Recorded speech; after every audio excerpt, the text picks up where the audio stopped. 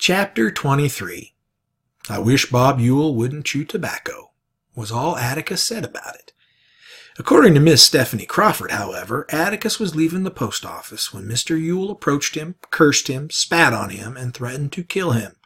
Miss Stephanie, who, by the time she'd had told it twice, was there and had seen it all, passing by from the jitney jungle she was, Miss Stephanie said Atticus didn't bat an eye, just took out his handkerchief and wiped his face and stood there and let Mr. Ewell call him names wild horses couldn't not bring her to repeat.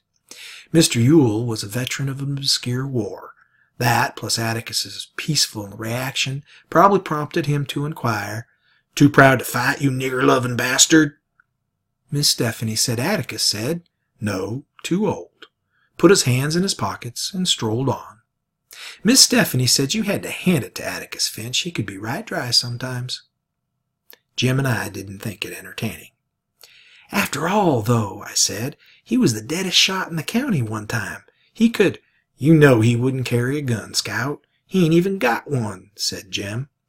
"You know he didn't even have one down at the jail that night. He told me having a gun around's an invitation to somebody to shoot you." "This is different," I said. "We could ask him to borrow one."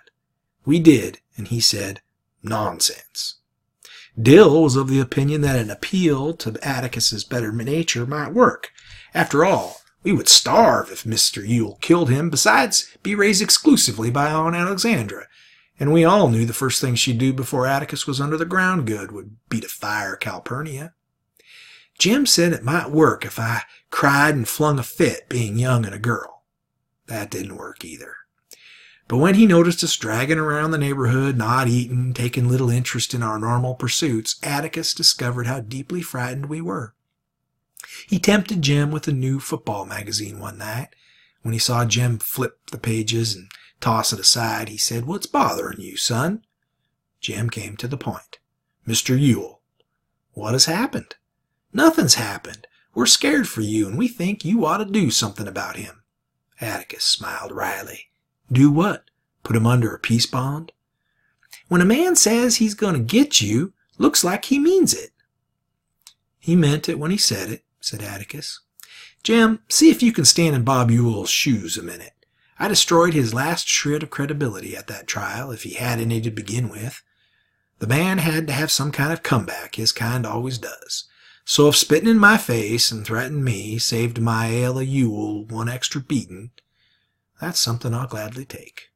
You had to take it out on somebody, and I'd rather it be me than a house full of children out there. You understand?" Jim nodded. Aunt Alexandra entered the room as Atticus was saying, "We don't have anything to fear from Bob Ewell. He got it all out of his system that morning." "I wouldn't be so sure of that, Atticus," she said. "His kind would do anything to pay off a grudge. You know how those people are." "What on earth could Ewell do to me, sister?" "Something furtive," Aunt Alexandra said. "You may count on that." "Nobody has much chance to be furtive and make 'em," Atticus answered. After that, we were not afraid. Summer was melting away, and we made the most of it. Atticus assured us that nothing would happen to Tom Robinson until the higher court reviewed his case, and that Tom had a good chance of going free, or at least having a new trial. He was at Enfield Prison Farm, 70 miles away in Chester County. I asked Atticus if Tom's wife and children were allowed to visit him, but Atticus said no. "If he loses his appeal," I asked one evening, "what'll happen to him?" "He'll go to the chair," said Atticus, "unless the governor commutes his sentence. Not time to worry yet, Scout. We've got a good chance." Jim was sprawled on the sofa, reading Popular Mechanics. He looked up. "It ain't right. He didn't kill anybody, even if he was guilty. He didn't take anybody's life." "You know rape's a capital offense in Alabama," said Atticus. "Yes, sir, but the jury didn't have to give him death. If they wanted to, they could have gave him 20 years. "Given," said Atticus. "Tom Robinson's a colored man, Jim. No jury in this part of the world's going to say, 'We think you're guilty, but not very,' on a charge like that. It was either a straight acquittal or nothing." Jim was shaking his head. "I know it's not right, but I can't figure out what's wrong. Maybe rape shouldn't be a capital offense." Atticus dropped his newspaper beside his chair. He said he didn't have any quarrel with the rape statute, none whatever, but he did have deep misgivings when the state asked for, and the jury gave, a death penalty on purely circumstantial evidence. He glanced at me, saw I was listening, and made it easier. I mean, before a man is sentenced to death for murder, say, there should be 1 or 2 eyewitnesses. Someone should be able to say, yes, I was there and saw him pull the trigger. But lots of folks have been hanged on circumstantial evidence, said Jim. I know, and lots of them probably deserved it too, but in the absence of eyewitnesses there's always a doubt, sometimes only the shadow of a doubt. The law says reasonable doubt, but I think the defendant's entitled to the shadow of a doubt.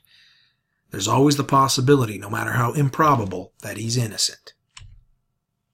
Then it all goes back to the jury, then. We ought to do away with juries. Jem was adamant. Atticus tried hard not to smile, but couldn't help it. You're rather hard on us, son. I think maybe there might be a better way. Change the law, change it so that only judges have the power of fixing the penalty in capital cases. Then go up to Montgomery and change the law. You'd be surprised how hard that'd be. I won't live to see the law changed, and if you live to see it, you'll be an old man. That was not good enough for Jem. No, sir, they ought to do away with juries. He wasn't guilty in the first place, and they said he was. If you'd been on that jury, son, and 11 other boys like you, Tom would be a free man, said Atticus. So far, nothing in your life has interfered with your reasoning process. Those are 12 reasonable men in everyday life, Tom's jury, but you saw something come between them and reason. You saw the same thing that night in front of the jail. When that crew went away, they didn't go as reasonable men. They went because we were there. There's something in our world that makes men lose their heads. They couldn't be fair if they tried. In our courts, when it's a white man's word against a black man's, the white man always wins. They're ugly, but those are the facts of life. Doesn't make it right, said Jem stolidly. He beat his fist softly on his knee. You can't convict a man on evidence like that. You can't. You couldn't, but they could and did. The older you grow, the more of it you'll see. The one place where a man ought to get a square deal is in a courtroom, be he of any color of the rainbow, but people have a way of carrying their resentments right into the jury box. As you grow older, you'll see white men cheat black men every day of your life, but let me tell you something, and don't you forget it. Whenever a white man does that to a black man, no matter who he is, how rich he is, or how fine a family he comes from, that white man is trash. Atticus was speaking so quietly his last word crashed on our ears. I looked up and his face was vehement. There's nothing more sickening me than a low-grade white man who'll take advantage of a Negro's ignorance. Don't fool yourselves. It's all adding up, and one of these days we're going to pay the bill for it. I hope it's not in you children's time. Jem was scratching his head. Suddenly his eyes widened. Atticus, why don't people like us and Miss Maudie ever sit on juries? You never see anybody from Macomb on a jury. They all come out from the woods. Atticus leaned back in his rocking chair. For some reason he looked pleased with Jem. I was wondering when that had occurred to you, he said. There's lots of reasons. For one thing, Miss Maudie can't serve on a jury because she's a woman. You mean women in Alabama can't? I was indignant. I do, because it's to protect our frail ladies from sordid cases like Tom's. Besides, Atticus grinned, I doubt if we'd ever get a complete case tried. The ladies would be interrupted to ask questions. Jem and I laughed. Miss Maudie on a jury would be impressive. I thought of old Mrs. Dubose in her wheelchair. Stop that rapping, John Taylor. I want to ask this man something. Perhaps our forefathers were wise. Atticus was saying, with people like us, that's our share of the bill. We generally get the juries we deserve. Our stout Macomb citizens aren't interested in the first place. In the second place, they're afraid. Then they're afraid why? Asked Jem. Well, what if, say Mr. Link Diaz had to decide the amount of damages to award, say, Miss Maudie, when Miss Rachel ran over her with a car. Link wouldn't like the thought of losing either lady's business at his store, would he? So he tells Judge Taylor that a man can't serve on the jury because he doesn't have anybody to keep the store for him while he's gone. So Judge Taylor excuses him. Sometimes he excuses him wrathfully. What'd make him think either one of them had stopped trading with him? I asked. Jim said. Miss Rachel would. Miss Maudie wouldn't. But a jury's vote is secret, Atticus. Our father chuckled. You've many more miles to go, son. A jury's vote's supposed to be secret. Serving on a jury forces a man to make up his mind and declare himself about something. Men don't like to do that. Sometimes it's unpleasant. Tom's jury sure made up its mind in a hurry, Jim muttered. Atticus's fingers went to his watch pocket. No, it didn't, he said, more to himself than to us. That was the one thing that made me think, well, this may be the shadow of a beginning. That jury took a few hours. An inevitable verdict, maybe, but usually it takes them just a few minutes. This time, he broke off and looked at us. You might like to know that there was one fellow who took considerable wearing down. In the beginning, he was raring for an outright acquittal. Who? Jim was astonished. Atticus's eyes twinkled. It's not for me to say, but I'll tell you this much. He was one of your old Sarum friends. One of the Cunninghams? Jim yelped. I didn't recognize any of them. You're joking. He looked at Atticus from the corner of his eyes. One of their connections. On a hunch, I didn't strike him. Just on a hunch. Could have, but I didn't. Golly, Moses, said Jim reverently. One minute they're trying to kill him, and the next they're trying to turn him loose. I'll never understand these folks as long as I live. Atticus said you just had to know 'em. He said the Cunninghams hadn't taken anything from or off of anybody since they migrated to the New World. He said the other thing about them was, once you earned their respect, they were for you tooth and nail. Atticus said he had a feeling, nothing more than a suspicion, that they left the jail that night with considerable respect for the Finches. Then, too, he said, it took a thunderbolt plus another Cunningham to make one of them change his mind. If we had two of that crowd, we'd have had a hung jury. Jim said slowly, You mean you actually put on the jury a man who wanted to kill you the night before? How could you take such a risk, Atticus? How could you? When you analyze it, there was little risk.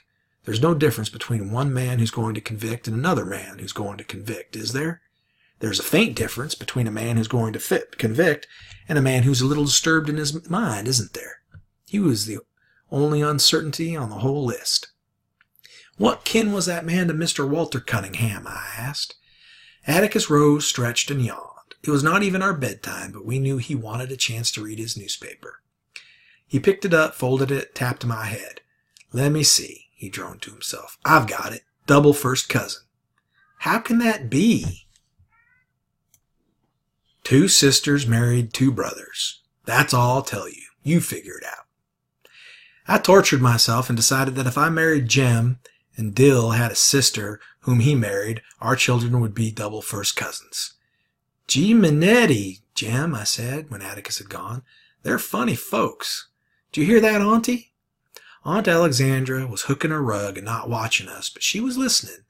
She sat in her chair with her work basket beside it, her rug spread across her lap. Why ladies hooked woolen rugs on boiling nights never became clear to me. I heard it, she said. I remembered the distant, disastrous occasion when I rushed to young Walter Cunningham's defense. Now I was glad I'd done it. Soon as school starts, I'm going to ask Walter home to dinner, I planned, having forgotten my private resolve to beat him up the next time I saw him. He can stay over sometimes after school, too. Atticus could drive him back to Old Sarum. Maybe he could spend the night with us sometime. Okay, Jem? We'll see about that, Aunt Alexandra said, a declaration that was, with her, was always a threat, never a promise. Surprised, I turned to her. Why not, Auntie? They're good folks. She looked at me over her sewing glasses. Jean Louise, there is no doubt in my mind that they're good folks. But they're not our kind of folks. Jem says, she means they're yappy, Scout. What's a yap? Ah, tacky. They like fiddling and things like that. Well, I do too. Don't be silly, Jean Louise, said Aunt Alexandra. The thing is, you can scrub Walter Cunningham till he shines. You can put him in shoes and a new suit, but he'll never be like Jem. Besides, there's a drinking streak in that family a mile wide. Finch women aren't interested in that sort of people. Auntie, said Jem, she ain't 9 yet. She may as well learn it now.